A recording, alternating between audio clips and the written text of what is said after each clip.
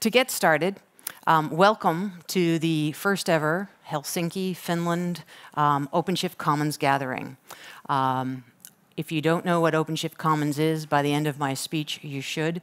It is the community side of all things OpenShift.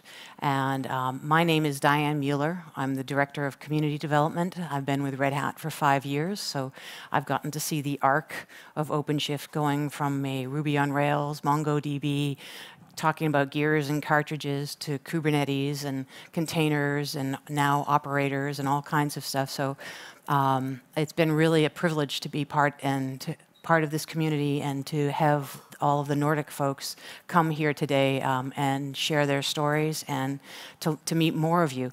So I'm really looking forward to this. So I'm going to just give a little brief overview of where we are in terms of the community and the contributions that people are giving to it and where we're going with OpenShift Commons. And I'm just going to get right into it.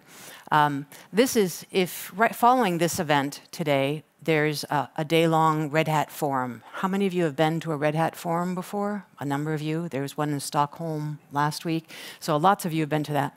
And when you go to those things, you see lots of amazing corporate slides. They have bigger budgets than I do, and they have wonderful graphics and stuff. And this is one of my favorite slides that they do. We talk about why OpenShift is the best choice for your organization or for your service provider or your hosting. And we talk about the code, and we talk about customers, and we talk about all the clouds that OpenShift runs on.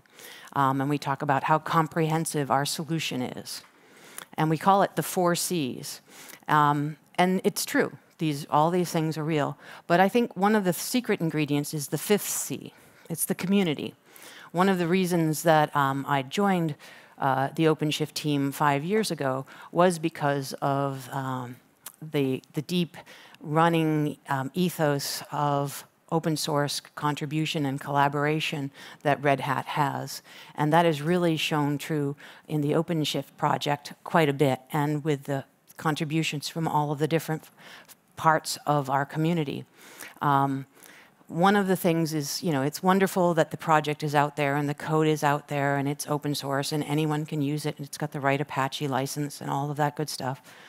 But one of the things that we've really done with OpenShift is take it to another level, in my humble opinion, which should be the name of my blog, should be IMHO, or whatever it is, the abbreviation. But we really talk about, from an OpenShift perspective, how much we collaborate with other communities and how much collaboration and contribution comes from other communities into OpenShift. And we'll talk a little bit about how that collaboration gets done and how we are really trying to almost change the model of how open source projects work with each other and the new evolution, I think, that's coming in open source and in open source collaboration. And really what it's enabled us to do is to drive what we call continuous innovation. We talk about CI and CD, but I think of it as continuous innovation into our project and into our offering that is OpenShift. And I can tell it's dry in here. I'm going to have a glass of water. So, so there's lots of conversations that go on in GitHub, and I like every year GitHub does this wonderful state of the Octoverse, or their GitHub numbers, and every year OpenShift comes up in one of the many categories, and this year it came in one of the top 10 it's always for the prior year. Kubernetes and OpenShift Origin were some of the most talked about things in all of GitHub in terms of issues and projects and comments and things like that. And I think that's really telling because OpenShift is Kubernetes, right? It is based on, we upstream, we have a distribution of Kubernetes that is what OpenShift is and we're built on top of. So if you really combine those two, really the most talked about thing in the developers' conversations that are going on out there is the stuff that we're doing with OpenShift and with Kubernetes. So a little bit of news. How many of you have a sticker on that says Origin? Yeah, you all have Origins. we're going to replace those stickers today. And when you get your swag bag, at the bottom of the coffee cup is a new sticker, because we know everybody loves stickers. We have renamed OpenShift Origin to reflect the Kubernetes shift that we've done. About 3 years ago, we pivoted. We made a big decision architecturally to go with the Kubernetes project as the underpinnings for OpenShift. And we left behind sort of the MongoDB Ruby on Rails application and gears and cartridges, and we made the shift. We didn't do it with a name, and we really have had a lot of conversations and a lot of thought about this, and we've tried to make sure now with the rebranding of it, and we had if you look at the sticker, you'll see the panda is on it. That is one of the original logos that we had for our OpenShift Origin, and we've brought that back too, because we really want to reflect on and make sure that the project is really clearly identified as Kubernetes, and this is really one of the efforts we're doing. So if you have bookmarked OpenShift.org, it will take you to a new website now called okd.io. So that's a little bit of news. How many of you actually had heard that? I'd written one blog post. I see, this is good. The word gets out. This only happened about a month ago, and there is a blog. It happened with the 3.10 release. So all the information is there. The repo stayed exactly the same, so you don't have to worry about that. If you wrote scripts or things that pulled stuff from OpenShift/Origin, it's all in the same place. So that stays nice and tight, and so if anything you were building will still there. When you think about how we build and how we deliver OpenShift, because it is a distribution of Kubernetes, it has more than 100 different integrations. The folks from Black Duck are here. There's a number of other folks here who have written wonderful integrations. Microsoft and other folks have done some great work making OpenShift there. So there's lots of folks who are doing wonderful work with us. And so we like to talk about how we take all of that and upstream that into OKD, build that, and that is what powers OpenShift, and both OpenShift, the container platform, which is the enterprise offering and dedicated and online, as well as a myriad of managed service providers who are out there today hosting OpenShift as well. So it's not just Red Hat that's using the bits.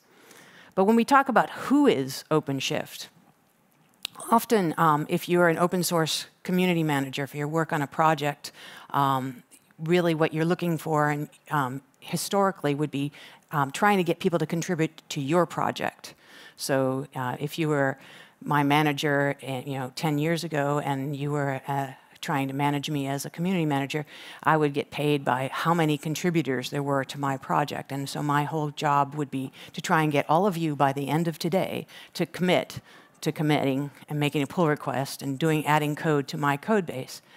But I would have that the entire model of open source has changed because of the fluid nature of services, because of the way we do integrations, the operators, and the collaboration that we do with the folks that are using our software, who are making pull requests and logging issues and helping us develop the project itself. So it's really sort of two flows in and into the OKD distribution. So this is kind of the way that we look at the world now, instead of OpenShift Origin, we're the OpenShift OKD stuff. And so what we've created in order to make that happen is something called OpenShift Commons. We have over, when I took this, it was 415 members. These are different organizations, and these organizations have multiple players. I met the gentleman from Cybercom here today. It's the first time I've met somebody in person from Cybercom. I think someone came to Red Hat Summit at one point. But a lot of these folks they're spread all over the world. Some of them are service providers, a lot of them are customers, and they're all collaborators and people who integrate and use the software and give feedback. So it's a bit of a new community model because it incorporates everybody from across the ecosystem. It's not just about trying to get code contribution to the project. It's about getting your feedback, getting your stories, getting your input into the next releases. And it's also a communication channel. And we talk a lot. And we really try and promote what I call peer-to-peer interactions, and you'll see some of that happening today. And so what I'd really like to see today is during the breaks and during the conversations in the AMA panels is that you ask the questions. You don't have to worry if they're not nice or you're asking, you have feedback. We want to hear all of it. This is the community side of things. We're not trying to make everything look perfect. We have lots of things that we do to give you channels. We try and do a lot of this stuff virtually. We have a very active Slack channel, so if you're not on that yet, see me by the end of the day and we'll sign you up and get you on. We have lots of mailing lists. We have SIGs on all kinds of topics, from machine learning to operations to operators to OpenStack, and I think there's even an Azure Microsoft one floating around still. And EDU meets every month too. So there's, and .gov, there's lots of stuff. I do at least 3 podcasts, video podcasts, briefings a week on all kinds of different topics, ranging, I'm going to keep talking about Azure Stack was last week's topic. Next, every release we do, when the 3.11 release comes out, we'll have an update from the PMs on OpenShift 3.11, but we'll also have a release update on Kubernetes when it comes out too. So we get a lot of the folks from the SIG leads talking. So there's a lot of different ways to get access to this information. All of it, including today, is recorded and it is up on YouTube, on YouTube RH OpenShift. Really easy to find. I try not to talk too much. I know I'm talking a lot this morning, but I really like to give away the podium. So if there's a topic that you want to hear about or you want to talk about, let me know, and I will give you the podium and we can share your story. There's lots of easy ways to get this information. At commons.openshift.org is the Commons website. And it's really busy. This is just the past 6 days. We've had lots of different folks join. There's a form to join on commons.openshift.org. And they're from all different industries, from the medical, we just hosted down in Buenos Aires a sister event to this one. I didn't actually go because I don't speak Spanish. And they had 300 folks show up from Colombia, Argentina, all over Latin America. And it was great. And we got about 10 new members who shared their stories, and those will be up hopefully when I get off of today and we upload them into YouTube. But all of this information is available. It's public. It's open. And it's not, they're not sales pitches ever. They're really talking about how people journeyed became cloud enabled or cloud native, their stories. I try really hard to get them to tell their entire stack, so where they started, from what their legacy apps were, what they're doing now, and where they're going. And there's some really great content there, so you don't feel like you're alone. There's always somebody in your market sector trying to do this to talk to and connect with. And it's pretty global. There's probably, this is so out of date, these little things on the Google Calendar. I think I did this when we were at about 200 people, and I haven't had time to update the Google map, but we're in now over 55 countries, and we're tracking really fast to be over 500 organizations. But the side effect of all this virtual and all this talking and sharing and storytelling is that the thing that we used to get measured on, the metrics on the contributions to the project, have been rising at an exponential rate. It's just been, it's amazing, and it's very gratifying to see, like, the number of organizations that are actually making pull requests and logging issues against the OpenShift project. And it's humbling sometimes when you see someone from CERN making a request and doing something. It's like you can't quite believe that someone there is actually using your project and adding stuff to it. It's really pretty amazing. But really, for me, that's not the best part. The best part is about the collaboration that goes on right now between a number of the OpenShift engineers and Red Hat engineers from all different parts of from Red Hat, and the contributions that they're making and the participation they're doing. And all different parts of Kubernetes. I mean, and we're just looking at Kubernetes here, but there are so many Red Hatters working with other companies, with co-opetition, competitors, and open collaboration. And the Kubernetes community has been one of the most wonderful and engaging and open communities to work with. So I'm not asking you actually to just contribute to OpenShift. I'm asking you to share the stories that you share with OpenShift get shared with the entire Kubernetes community as well. And your contributions there are gratefully accepted in the side projects from Kubernetes and Prometheus and other ones. All of that, for me, shows the health and the vibrancy of the ecosystem that is OpenShift. So I will not ask you directly to contribute to OpenShift today. I will just say thank you, because you probably already are in a way that you don't realize it if you're contributing to any of these other projects. So this is really what I was mentioning a few of them, and I think there's a few more since I made this slide. But there's in the CNCF, the Cloud Native Computing Foundation, of which Red Hat and a number of you are members, there's a number of other projects, and so there's a lot going on. All of these projects are part and parcel of what we use to make OpenShift and to deploy our stack. So there's lots of places where you can contribute. And really, the other place, besides on the projects and into upstream stuff, is when you share your stories with each other and you share your best practices and the lessons that you've learned, you're really helping your peers and helping move the conversation to the next level. And that's really what I'm hoping we'll do today here. There's, as I mentioned, there's a lot of upcoming gatherings. We just had the one in Buenos Aires. There's the one here today in Helsinki. We'll do another one that's, there's some experiments going on a little bit with the gatherings. We do 3 big ones a year, the day before every KubeCon, and the day before Red Hat Summit. And those usually have around, 500 to 700 people at them, and they're really pretty mind-bogglingly fun. But we're also trying to do some that are themed and regional, smaller ones like this one here today. So we're going to do a small version of a machine learning one. We have a very active, if you're interested in machine learning, OpenShift on machine learning special interest group that you can sign up if you go to commons.openshift.org. We also have a great, very active .edu and .gov ones.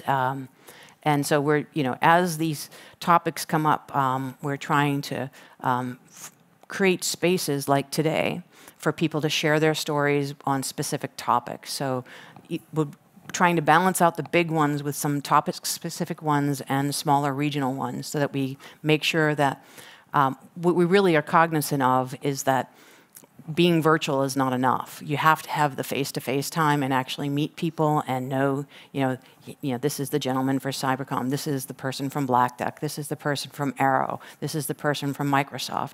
And so you get a face to do with, to talk to someone with and be able to reach out with them. So if you haven't already, this is my one sales pitch, and it's not much of one because it doesn't cost anything, is go to OpenShift Commons, sign up today if you're not already a member. If your organization already is a member and you're not on the mailing list or Slack, just fill in the form and we'll get you into the mailing list in the Slack and take a look at the different SIGs that are there. Because it's a whole new universe out there. And this is really, for us, it's about you. And you are what makes OpenShift as successful as it is today. And it is really because of all of you that we actually do this every day, and we come and we make this happen. And we're really appreciative, and we want to make sure that we're talking about the things that you want to hear about. So today, we know what you want to hear about is beer. And so later today at 5 o'clock, we will be uncorking or unpopping a special brew of OpenShift. And hopefully I'm not going to even try and pronounce the name of the brewery, Mustang Veran Panimo, apparently very good. So that we can help you share your stories with each other, and during the breaks and at lunchtime, try not to sit with just your work colleagues that you came here. Sit with strangers and introduce yourself. Really take advantage of this opportunity. And there's a number of Red Hatters who are going to be talking today. My colleague Marek Jelen is up next, and he and a number of other Red Hatters are here to answer your questions, to be peppered with your feedback, and take those notes back and work on making OpenShift even better. So let's get started.